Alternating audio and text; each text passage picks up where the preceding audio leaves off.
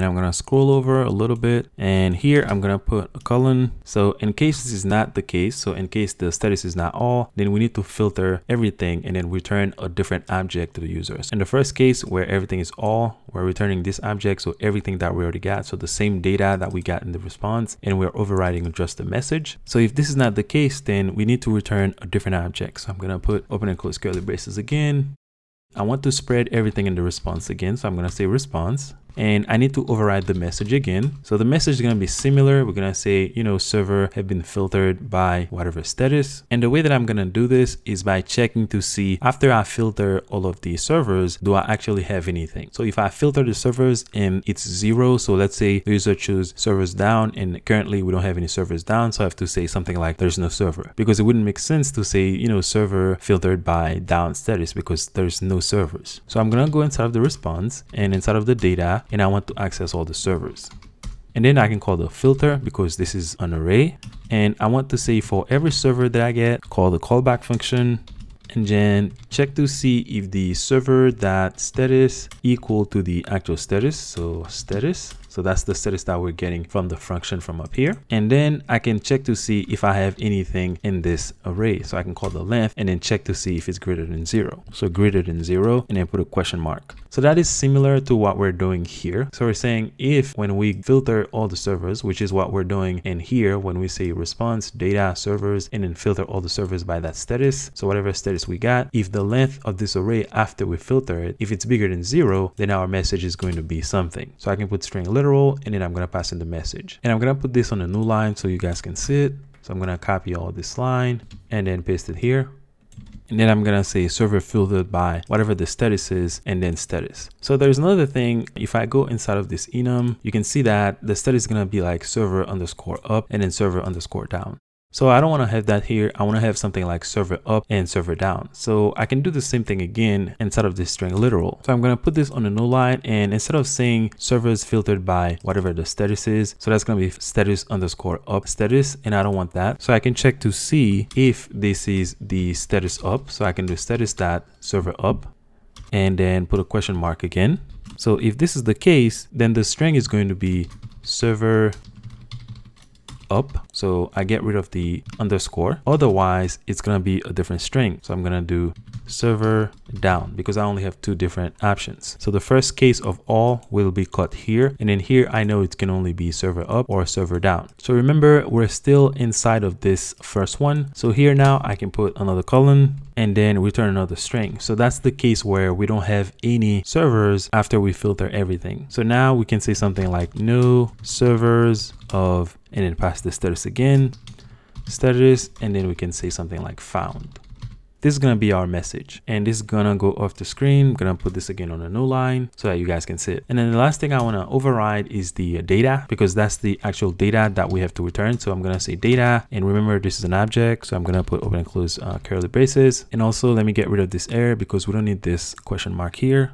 And now it's telling us that this can be undefined, and I'm going to show you how to fix this in a minute. And for the data, we're pretty much going to do just this. The key again is going to be servers. As you can see, everything is coming up because we typed everything. And then we're going to set it equal to this guy right here. So we're going to just copy this and then paste it here.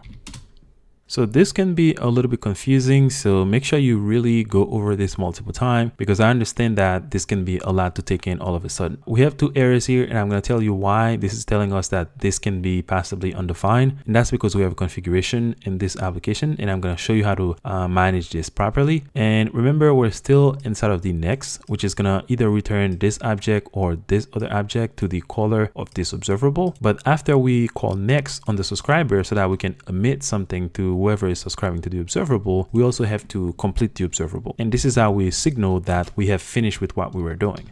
So we're going to call this subscriber again and then call complete. So that's how we tell the subscribers, okay, we're done emitting whatever we're emitting, we have completed as an observable. And again, like I said, this is quite a lot, and there are many different ways we can do this. We can use if statements instead, we can use switch, but I found this to be a little bit more interesting, and I really have no idea how to put this, in terms of lines so that you can really see it clearly. If I put it on one line, it's gonna go off the screen. So make sure you can copy this and paste it somewhere else. Just take a look at it, put it on one line and check everything, make sure you understand what's going on here. But this entire block is just for the message. And just so you guys understand, I'm going to go over it one more time. So what we're doing is trying to filter all the servers by specific status. So what we're getting in terms of what parameters this observable is taking is the status they want to filter by in the data, so the entire HTTP response. And what we're doing here is we're creating this new observable. Okay, so you can see that this is a new observable. We give it a type, and then for the callback function, which takes a subscriber, so we're naming this subscriber, we're gonna either return this object, so you can see the beginning and the closing all the way down here. And what we're doing is we're console logging the response so that we can see what we have, and then we call next, which is how we emit a new value to whoever is subscribed to this observable. And then the first thing we do for the object that we're going to return, we're going to check to see if the status is all, which is what we're doing here. If this is the case, then we're going to return this response. So this is the object that we're going to return, all that. So we're going to spread everything that we already have in the response and override the message property inside of the response object or the custom HTTP response object up here. Otherwise, which means if the status is not all, then we have to filter the servers. So we're going to put this colon for the or because we have a question mark here. And then we're going to spread everything in the response again. And we're going to try to override the message and the data that we have to filter. So the message is going to be, we're going to filter all the servers, which is what's happening here, what is highlighted. And if the length of this array after we filter everything, because when you call the filter, it's going to filter the array based on this condition. So if after we check, we see that the length of the array is greater than 0, then we're going to pass in this as the message, which is going to be all that. And here we're doing something similar again inside of the message. So we're going to say server filtered by, and then the status, which is going to be all this, is going to be either server up or server down, depending on the status. So if the status that they pass is server up, the string is going to be server up. So it's going to be servers filtered by server up status. Otherwise, it's going to be server down. So that is just for the message. But in case that we didn't find any server after we filter the server by the status, then the message is going to be no servers of whatever the status is found. So this is all for the message. And then remember, the most important thing is the data. So that's the servers that we have to filter and return to the user. And that's what we're doing here. So we're going to say for the data, which is an object. How do we know it's an object? If we go inside of here, the data, remember, it's an object, and we just have to filter these servers. So inside of here, we're going to say for the servers, we're just going to get the response. So whatever we got from the caller of this function, grab the data, which is going to be this data, and then access the servers.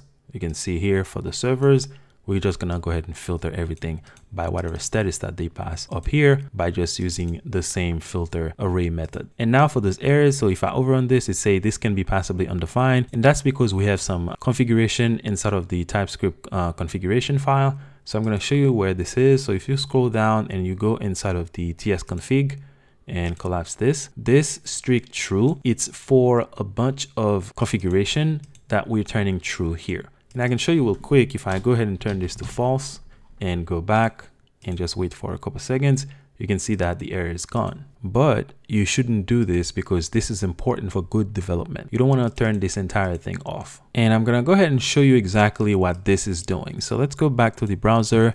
And I have the page for TypeScript Lang, and you can see the strict for the configuration. It's going to turn all these things on. Okay, so it's going to always check for strict null checks. So it's really enforcing a lot of things for us by just turning this to true. So for now, I'm going to turn it to false, which is not recommended. And then I'm going to go through these and see which one that I want to turn on and which one that I want to turn off, because you really don't want to turn all of these off, because it's really good for your development so that people don't make mistake and make things undefined and null when they're not supposed to. But I don't want to deal with this right now. So I'll go ahead and, turn on the ones that I want to be turned on and then turn off the ones that I don't want. So let's go back to the code, and we're going to keep it at false for now and then go back to the application. So I hope that makes sense. And again, if something is not clear, go ahead and reach out to me. I'll be happy to help you. And also one last thing, you can see that we're also piping all of this the same way that we're doing for the HTTP call that we're making. And remember, these HTTP functions, they return an observable, and you can go inside of them and you're going to see that it's returning an observable of whatever type that you pass it.